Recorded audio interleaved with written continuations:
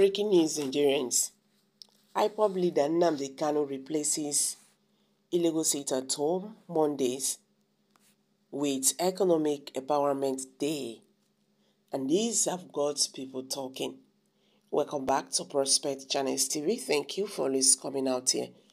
If you're just joining us, please kindly subscribe. And don't forget to give us a thumbs up. Thank you. The detained leader of the indigenous people of Biafra, IPOB Nnamdi Kanu, has replaced Monday's cancelled sit-at-home in the southeast region of Nigeria with a new program he called the Economic Empowerment Day, EED. This was made known on Saturday in a statement by the IPOB Media and Publicity Secretary, Emma Powerful, who said that the new directive by Kanu was a further confirmation of the total cancellation of all forms of sit-at-home in the entire southeast by the IPOB leader. Powerful stated that the Economic Empowerment Day, EED, connotes a day set aside for mass mobilization of Biafrans to devote their resources and means towards reversing the sharp and unpredicted deadline in the economic, educational, and social needs of our people occasioned by the prolonged sit-at-home. He explained that during the economic empowerment exercise, people of the Southeast are encouraged to embark on massive deployment of their resources for the empowerment of the educationally disadvantaged and poverty-riddled population of the region. He noted, though education, employment, health service, sense of identity and community, our people, and indeed the eastern region can begin to strive and grow, there is an urgent need to reclaim our lost glory by embarking on empowering Biafrans with the resources they need to live beyond more substances, as our people are known globally for hard work, resilience, and great achievements.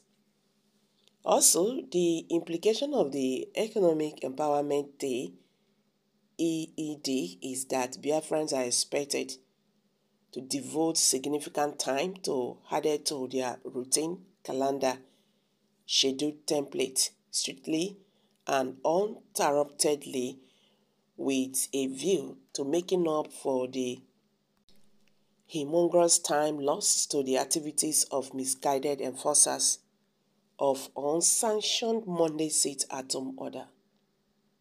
It is pertinent to use this media to make an important fundamental declaration to the effect that Onyendo Mazi Nnamdi Kanu's handwritten letter, which conveyed this message, cancelling sit-at-home to the misguided element, enforcing sit-at-home in the entire Southeast, was never written under any duress or influence of any kind.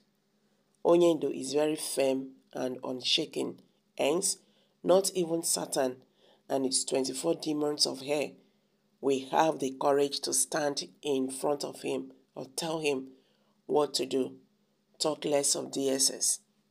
Anybody questioning the authenticity of the handwritten letter suspending the further Monday sit-at-home is patently dishonest and not worthy to be called a Biafran.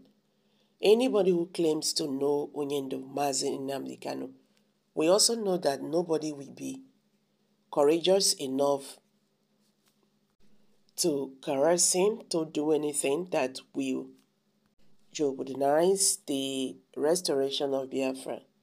Therefore, enough is enough. It is time you consolidate efforts to rebuild our once envied eastern region. Peaceful, accommodating people, illustrious and great, and reclaim your glory among nations. Everything about Mazi Nnamdi Kanu is good. God bless Mazi Nnamdi Kanu. And God bless Mazi Simon Ekpa. I will continue to love this great man. He never claimed to be prophet. Whatsoever he hears from God, he speaks to his people. And it will come to pass. God bless you. May God bless you. Every Monday is dedicated to Nnamdi Kanu until he is out simple and fat. He is seeking government sympathy, but he won't get it because Nnamdi Kanu is enemy of Nigerians. They should. Why should the Igbo even talk about Biafra?